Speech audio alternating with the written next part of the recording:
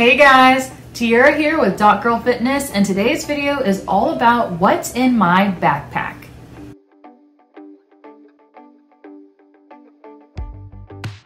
So if you're new to my channel, thanks for stopping by. I'm Dr. Tierra Range, a resident physician in pediatrics, and I make videos on medicine, lifestyle, and fitness. So if that sounds like something you like, make sure to hit that subscribe button and that notification bell so you never miss another video. If you aren't new to this channel, welcome back. If you're wondering why this is not another part of the residency application series, don't worry, I'm not done with my residency application series. There are more videos to come, but the videos that I've made so far encompass everything that you really need to know right now for application season, and closer to October 21st, I'll make a couple of other videos that you can use that will help throughout the rest of application season. In the meantime, I thought today would be a great day to show you all what I carry in my backpack as an intern resident physician whenever I'm working a late shift. Now, usually when I'm working a short shift, I don't really bring a large backpack. I'll just bring an oversized purse and I'll carry all of my major essentials in it. But if I'm working long hours like I will be tonight, since tonight is the first of the next 6 nights of night shifts in the NICU, then I would like to have a backpack with me that carries everything that I would need for the next 13 or so hours. So first things first, here is my backpack. As you can see, this is an Under Armour backpack, multicolored, very bright, but still dark enough to not make too much of a statement. I got this backpack when I was in college, so it's lasted me a really long time. And the original goal for getting this backpack was so I would not have to worry about getting it confused with other people's backpacks when I was in airports or traveling, because when I was in college, I traveled a lot. This is a great backpack because it has many different compartments and it allows me to keep everything organized. And it's been useful not just in college, but also all throughout medical school, and I still use it on a very regular basis now that I'm in residency. It's very durable. I've had no breaks at all in it. It's a little bit worn on the front of it, as you can see, because I've used it for very many years at this point, but it's still in excellent condition otherwise, and I'm gonna keep using it until it literally falls apart.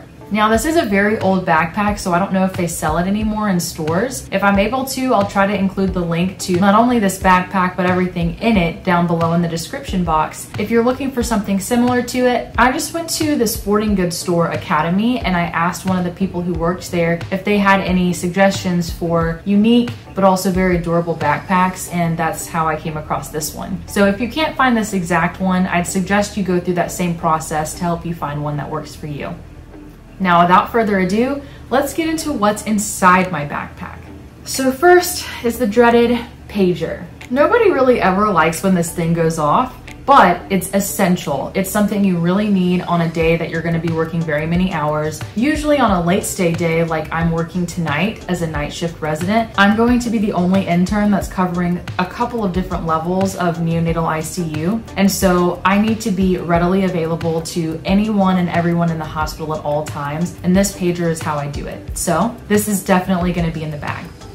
Next up is my ID badge. Now, this is another thing that's going to be very important when I'm in the hospital, because you need ID access to enter a lot of different areas. And if I were to leave my ID badge at work one day, I would have to rely on somebody else to get through the hospital at all times, which is just very unrealistic and it's burdensome for other people. So I always make sure I have my ID badge on me when I'm heading out. Next up is my stethoscope.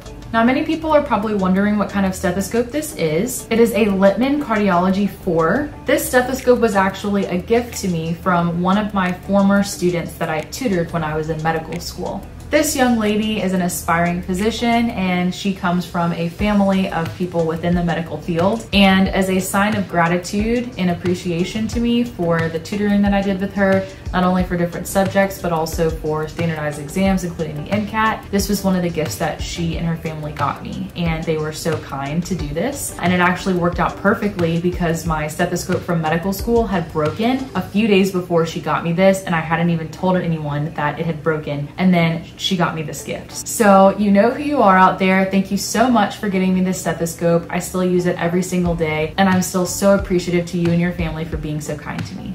Something else that you'll notice about this stethoscope is that within this little space, I have this. And this is a tool to use for any kind of resident physician who will be working around children. It's actually a light that you can use to shine in kids' eyes whenever you're doing eye exams. Children really do not like when you shine lights in their eyes, which kind of makes sense. I don't know anybody who would enjoy something like that, but kids really don't enjoy that. And also for kids who are in the hospital setting more often than not, who are used to being picked and prodded and have IVs in them and things like that, they have a negative association with people in white coats or with people in scrubs who kind of reach for them to do anything. Even if all you're doing is a simple physical exam and you're just going to listen to their heart and lungs, sometimes they can have such a negative association with the hospital setting and people headed towards them that it makes them uncomfortable and they get really upset. So having something fun that almost looks like a toy that you can let the kids play with for a little bit while they get more comfortable with you around, it distracts them. So usually while I'm listening to kids' hearts and lungs, they'll just play with this and they'll be distracted from what I'm trying to do. And then whenever I need to look into their eyes, I'll shine the light in their eyes, and it's a lot quicker and it goes by smoother and it's just more comfortable for everyone.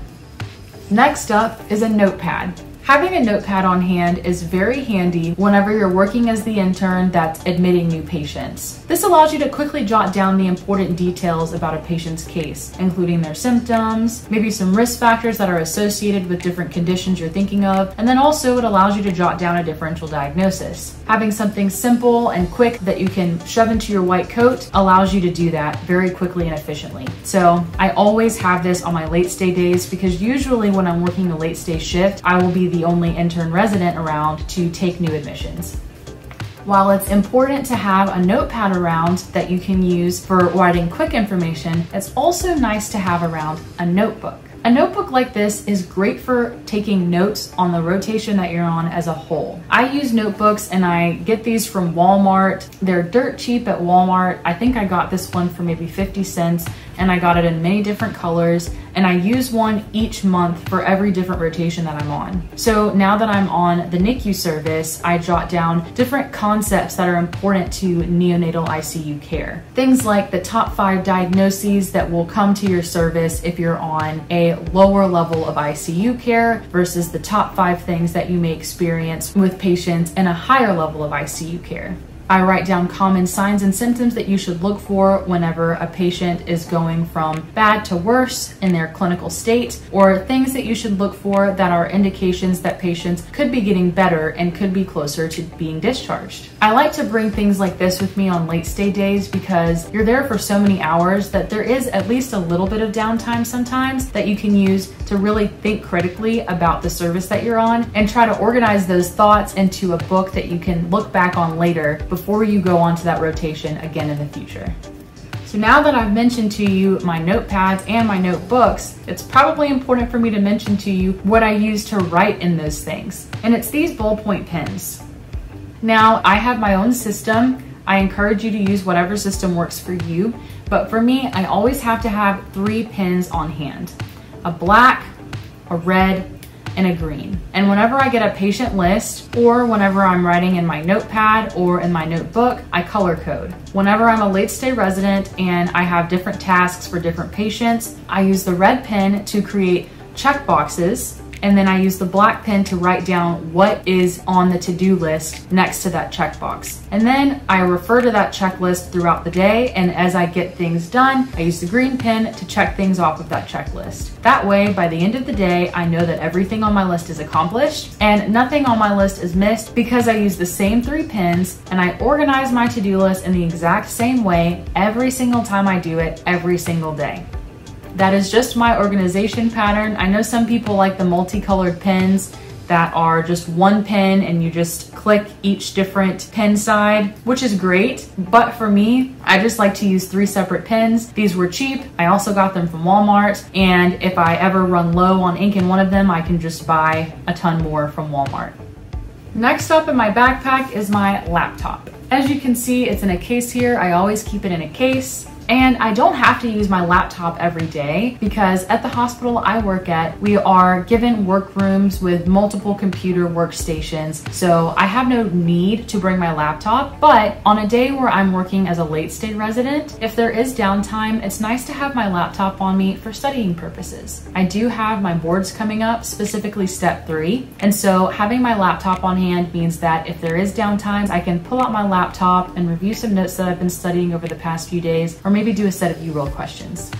Up next in my backpack is my lunchbox. As you can see, this lunchbox is nothing special. I got it from Target and it's very small. It honestly can't even hold more than just a meal and water. It can only hold one or the other, but that's fine. I don't want something that's really big. And this isn't something I necessarily have to bring on a late stay day at work either.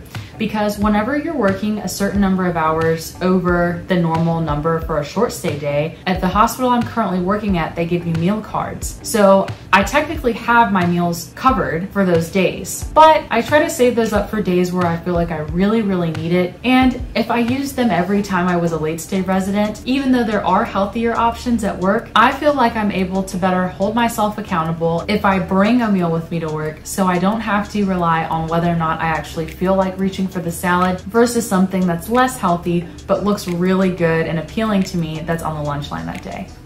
Next up is a thermos. Now, I don't always bring a thermos. Sometimes this thermos is replaced by a large canteen style bottle that I use for water. But if I think I'm gonna be really tired that day, I may bring this thermos and I'll fill it up with coffee, and that way I can have some coffee on hand throughout the day to help perk me up for a long shift. And last but not least are chargers. I have my laptop charger and I have my cell phone charger. That way, no matter how busy we get and no matter how often I'm using my cell phone or my laptop, I'll always be able to quickly charge them back up so they'll be usable all day and all night.